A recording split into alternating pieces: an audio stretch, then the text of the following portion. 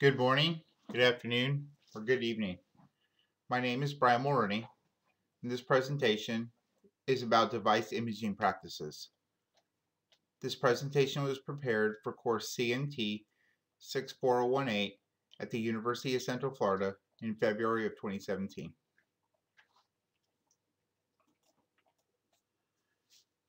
First, some background regarding imaging. The acquiring and preserving of evidence is critical in performing digital forensics. Your preparation, your process, and your documentation are extremely important. Without being prepared, following a good process, and properly documenting, your investigation could be ruined. In general, analysis of digital evidence will normally be performed either on data copies or device images. It is important to use the correct terminology regarding digital evidence. One type of digital evidence may be data copies. Data copies are copies of specific pieces of data. This could be a file or a folder full of files. There are many negatives about using copies as evidence, in that they apply only to available files to the operating system. Data copies can give an incomplete overall picture. Due to these, they have a weaker overall evidentiary value. Some benefits of copies are that little training is required to acquire data copies. They're inexpensive to acquire because they don't take as much storage or training, and they can be quickly analyzed. In some cases, data copies are all you'll have. Unusual machines or networked locations may only have data copying available as a way to acquire evidence. More likely, you'll be dealing with device images. Images are complete copies of an entire storage media. Some drawbacks of using device images is that it's a much slower process. There's typically a requirement for very large storage devices because a device image storage device will normally need to be at least as big or bigger than the device that you are acquiring the image from. Device imaging may require specialized equipment and may require specialized training. Some of the benefits of using device images are that they have much stronger evidentiary value due to having enhanced continuity and integrity over data copies. Additional evidence, such as timestamps, can be preserved with device images that are not preserved with data copies.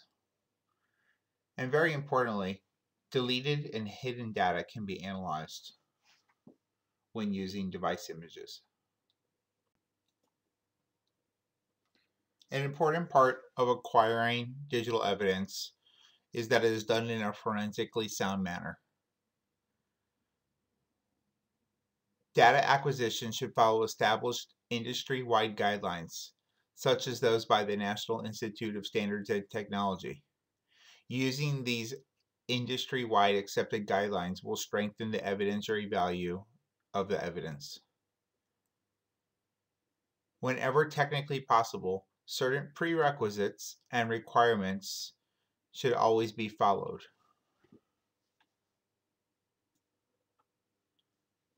Some standard prerequisites to acquiring images are that write blocking should be established. This could be software or hardware based. Write blocking is necessary to prove that you do not make changes to the device that you're acquiring. It's important that your target or destination media has been identified, cataloged, and documented. It's also important that sufficient time and storage is available to acquire the entire source. With some systems, there may be security measures in place that might need to be disabled before you'll be able to do a full image.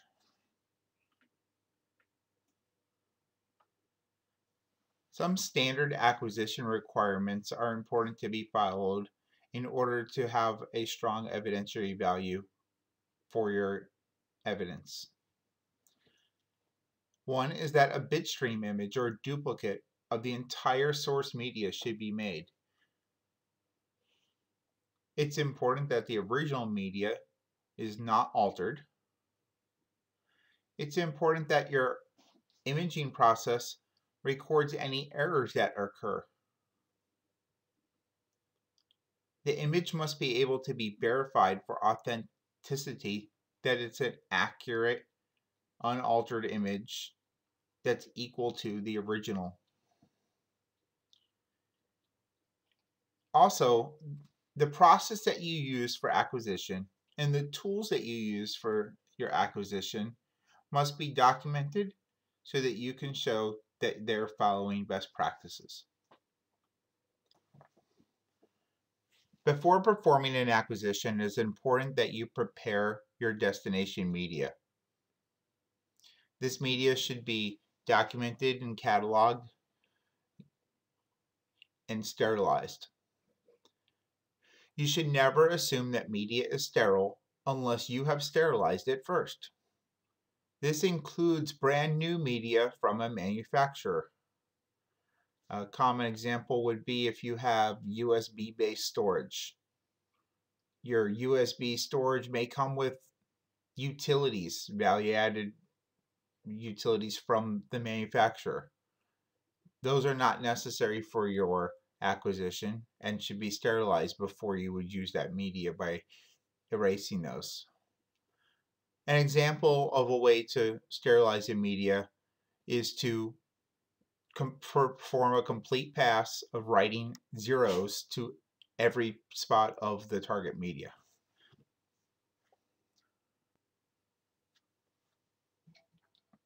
As we're focusing on Linux, we'll be showing a few Linux commands throughout this presentation. One command that's useful would be zeroing out a drive. To zero out a drive would be to sterilize the drive by writing a 0 to every location on the drive. Note, this will make the drive completely empty. It will not have any partitions and will not mount unless you later format it. First, you would need to mount the drive in a writable mode so that you can access it. By using the dd command, shown on the screen, where you target the device that you have loaded for erasing, you can use the special device called 0, which is a stream of zeros, to write to every location on the target device. Be extremely careful with this type of command because it will erase the entire device that you target with the OF or output file parameter, and if you accidentally point that at the wrong drive, you will start erasing it. It's important that whatever process you use for sterilizing your media is a documented, repeatable process where you can show that you have put thought into how you're performing it and that you can document that you have performed it. This is especially important if you're going to be reusing media that you have ever used for an analysis before. In many cases, buying new media and then sterilizing it is preferred over reusing old media.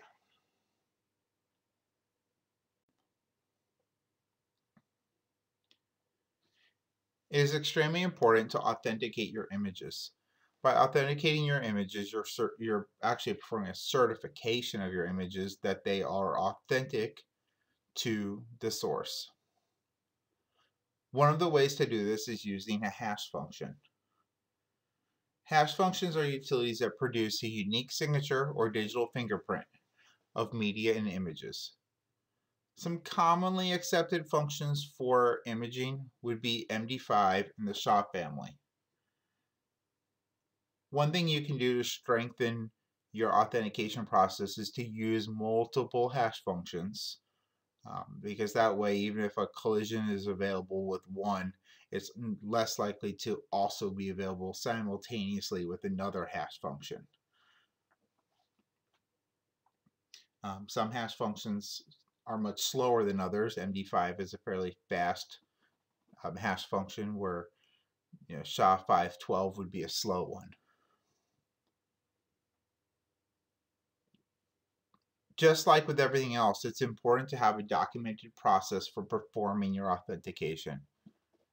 Authentication should be performed multiple times in multiple places. It should be performed on the original source media in order to get the original hash values from where the source is. As soon as you create an image, it should be performed on the image that you create. Generally, this is not going to be immediately used, so it's worthwhile to, again, hash your image prior to analyzing it. That way you can ensure that it has not changed or accidentally been replaced or anything else since the time of its creation. For good measure, you should also perform a hash after your analysis of an image. That way you can ensure that your image was not compromised as an artifact of your analysis.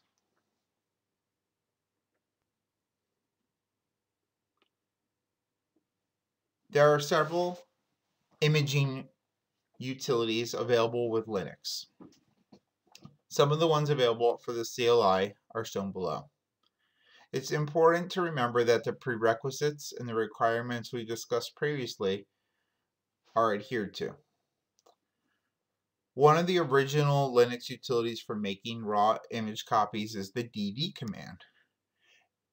dd is useful because it produces an output that is readable by most analysis utilities. There are a few patches and forks of dd that are also popular. One is DCFLDD. This is an enhanced version of dd that the U.S. Department of Defense created.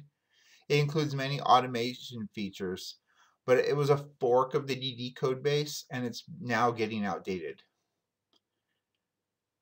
From the main dd code base is a patch version called DC3DD. This was also introduced by the U.S. Department of Defense. It also includes additional automation features over the regular dd command. These include things like creating hashes every gigabyte, or performing more automated error and log file creation. In addition to the CLI utilities, there are many packaged utilities that are menu or GUI driven, available for Linux. Some of the more popular ones are PartImage, Clonezilla, Mondu Rescue, Redo Backup and Recovery, and the Trinity Rescue Kit. When using these sort of utilities, they may be appropriate if you're using a less technically trained investigator that is remote and the acquisition is urgent. A drawback of using package utilities is that a lot of the functionality is going to be hidden behind the menus or the graphical user interfaces. So it's harder for you to have an exact understanding of what functions are being performed at which time.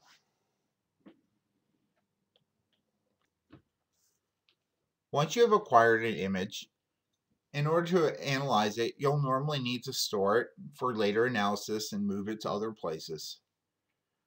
As we discussed earlier, the DD type image formats will create an image file that's the size of the entire original source drive.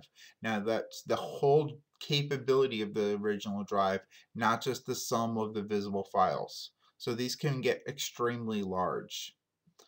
Now, many image files can be efficiently compressed. This is useful if there's a lot of completely empty and zeroed out space on the source media. If the source media is full of random data in the unallocated space, it won't compress very well. But a lot of times you'll find large sections of zeros on source media, and those will extremely well compress. It's okay to compress your image file. You can also encrypt your image file. You can use an encrypting program like GPG that also combines with a compression file. To transfer your image file over insecure transmission lines like the public internet, you can use a secure VPN tunnel. Now, what's important is that the authentication process for your files is still adhered to. So all the hashing of creating the fingerprints that we talked about earlier are important to be performed anytime your images moved or stored. So yes, you could send your image file to another investigator, or you could get your field tech to send it to you over the internet. You'll want to perform the hashing functions again and compare them with the hashing functions that were performed during acquisition to ensure that the transmission of the file did not change the file. In some situations, copying files is sufficient or necessary. Some examples of this would be when you're dealing with virtual disks, such as VMware disks or encrypted file containers. These are basically virtual file systems that are all contained in one file. In many cases, you're not going to be able to image the media that holds that file, and getting that file itself may be sufficient. And sometimes it's necessary to copy files because you will not have actual access to the storage media. This would be, for example, networked resources. That includes files that are in the cloud, anything that's on a remote file store. You're not likely going to be able to go to that remote data center of a cloud vendor and take the drives out of their machine and image them.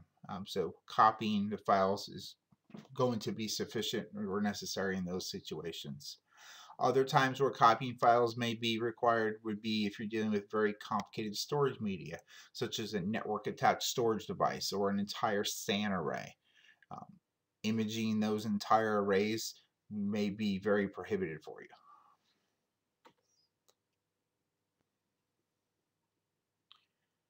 Once you've got your image file, you'll need to be able to use your file. To use your image file, you'll need to use analysis software. Most commercial suites will read multiple capture formats. You can analyze a file with a hex editor, or you can use many different utilities to analyze files. You can use your image file by restoring it to a media. This is basically the reverse of the dd command we ran earlier. This is if you have an entire image clone to make a new media that's exactly the same as the old media. This way you'll have physical media. In some cases you'll need to do that. This is becoming less popular in most analysis, where analyzing the image file is what you're going to be doing and not actually restoring it to a piece of media and then analyzing the new piece of media. These are the references that were used during this presentation. I found this book by Bruce Nickel, the second reference here, is very comprehensive, has a lot of practical examples of using Linux-based evidence handling. So if you're looking for a read that you can maybe find a copy of this book, Practical Forensics Imaging, Securing Digital Evidence with Linux Tools. I think it's a pretty good reference for what we're covering. Well, that concludes the presentation on digital imaging practices. Again, my name is Brian Mulrooney. If you have any questions, you can email me at brian.mulrooney@knights.ucf.edu. Thank you.